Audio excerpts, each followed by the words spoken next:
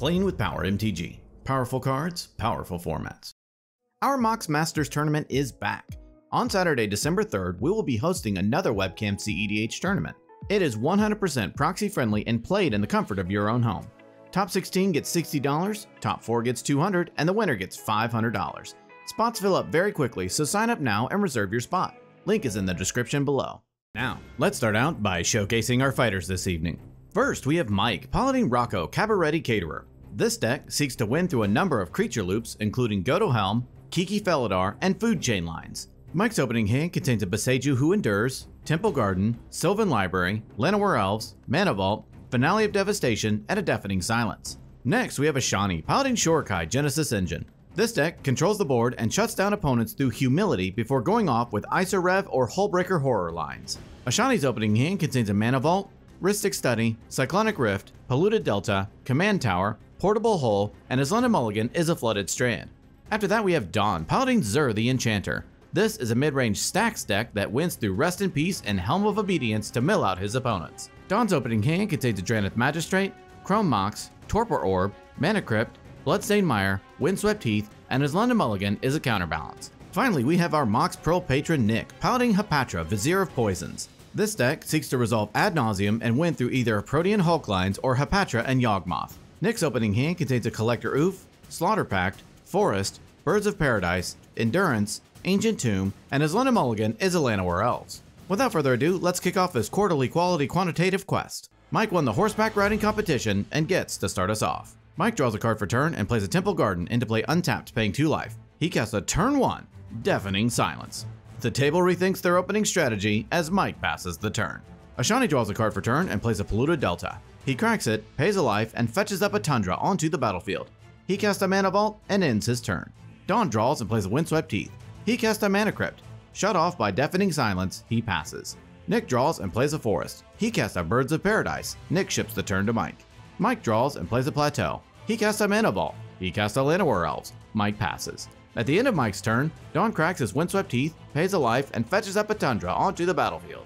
Ashani draws and plays a Command Tower. He casts a Mystic Remora. He ends his turn. During his upkeep, Dawn loses his Mana Crypt roll and takes 3 damage. He draws and plays a Bloodstained Mire. He cracks it, pays a life, and fetches up an Underground Sea onto the battlefield. He casts a Drannith Magistrate. He casts a Torpor Orb. Remora triggers and Ashani draws. The table feels the stacks squeeze even more, and Dawn passes the turn. Nick draws and plays a Llanowar Wastes. Not wanting to feel left out, he casts a Collector Oof, shutting down the board even more. The table groans, and Nick gives the turn to Mike. Mike draws and casts a Sylvan Library. Remora triggers and Ashani draws. Mike passes. During his upkeep, Ashani lets his Remora die. He draws and plays a Misty Rainforest. He cracks it, pays a life, and fetches up an island onto the battlefield. He casts a Rhystic Study. Ashani ends his turn. During his upkeep, Dawn loses his Mana Crypt roll and takes 3 damage. He draws and casts Chrome Mox. Rhystic triggers and Dawn pays. Chrome Mox resolves and Dawn imprints Mana Vortex. He moves to combat and attacks Ashani with Drannith Magistrate. Ashani takes it and Dawn gives the turn to Nick. Nick draws, plays an Ancient Tomb, and passes. During his draw step, Mike draws 2 extra cards through Sylvan Library, paying 8 life to keep them both. He plays a Bloodstained Mire for turn. He cracks it, pays a life, and fetches up a Taiga onto the battlefield. He casts a Carpet of Flowers, paying the Rhystic tax. Finished up, Mike passes. At the end of Mike's turn, Nick taps his Ancient Tomb and his Llanowar Waste to help cast Ad Nauseum. Ad Naus resolves, and Nick reveals an Assassin's Trophy, Body Snatcher, Forest, Sylvan Safekeeper, Zulaport Cutthroat, Mana Vault, Utopia Sprawl, Nature's Claim, Lesser Masticore, Mana Confluence, Autumn's Veil, Phyrexian Tower, Mana Crypt, Nurturing Peatland, Overgrown Tomb, Arbor Elf, Verdant Catacombs, Lotus Petal, Marsh Flats, Deathrite Shaman, Devoted Druid, Earthcraft, Crop Rotation, Forbidden Orchard, Allosaur's Shepherd, Veil of Summer, Dothy Voidwalker, Swamp, Dark Ritual, Cabal Therapy, Dark Confidant, Carpet of Flowers, and a Survival of the Fittest, deciding to stop there. The turn moves to Ashani. Ashani draws and plays an island. He passes. During his upkeep, Dawn loses his Mana Crypt roll and takes 3 damage. He draws and moves to combat. He attacks Mike with Drannith. Mike takes it, and Dawn passes to Nick.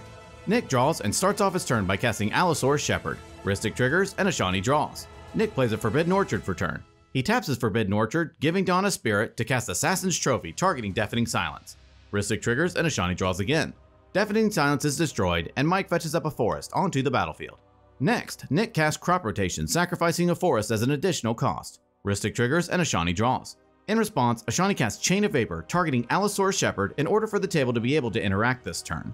Chain resolves, Shepherd bounces, and Nick continues the chain. He sacks the land, targeting Rhystic Study. In response, Ashani casts Dispel, countering Crop Rotation.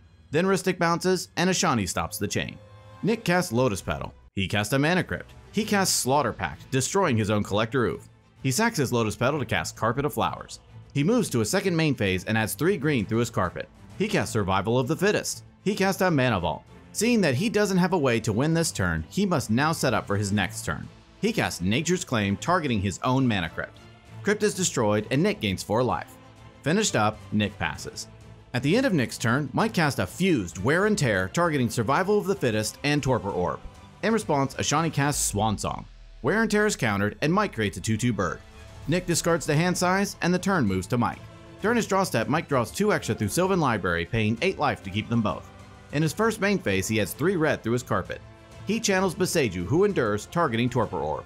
Orb is destroyed, and Dawn fetches up a Godless Shrine onto the battlefield tapped. Next, Mike casts Imperial Recruiter. It enters, and Mike fetches up a Grand Abolisher into his hand. He plays a Cavern of Souls, naming Human as it enters. He casts an uncounterable Grand Abolisher. It resolves, locking out his opponents this turn. Mike casts Finale of Devastation, where X equals 2. He fetches up a Dockside Extortionist onto the battlefield. It enters, and Mike creates 6 treasures. He casts Vivian on the Hunt. He activates Vivian's first ability, sacrificing Imperial Recruiter and fetching up a Felidar Guardian onto the battlefield. Guardian enters, and Mike flickers Vivian on the Hunt.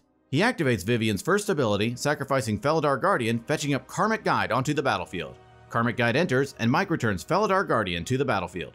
Guardian enters and flickers Vivian again. He activates Vivian's first ability, sacrificing Felidar Guardian and fetching up a Kiki-Jiki Mirror Breaker onto the battlefield. Mike activates Kiki-Jiki, creating a copy of Karmic Guide. Karmic Guide enters, and Mike returns Felidar Guardian to the battlefield. Guardian enters, and Mike flickers Kiki-Jiki. Mike activates Kiki-Jiki, creating a copy of Felidar Guardian. Guardian enters and flickers Kiki-Jiki again. Mike presents a loop of activating and flickering Kiki-Jiki, creating infinite Felidar Guardian tokens with haste. He moves to combat, attacks with everything, and Mike wins the game.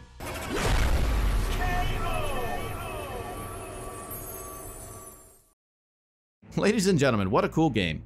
Congrats to Mike on his win. He was able to navigate the stacks pieces and kept cool during Nick's Naw's turn. He held back long enough to ensure that he had the opportunity to win, and he seized that moment tonight. If you like this video, please give it a thumbs up. If you want to see more like this, be sure to subscribe.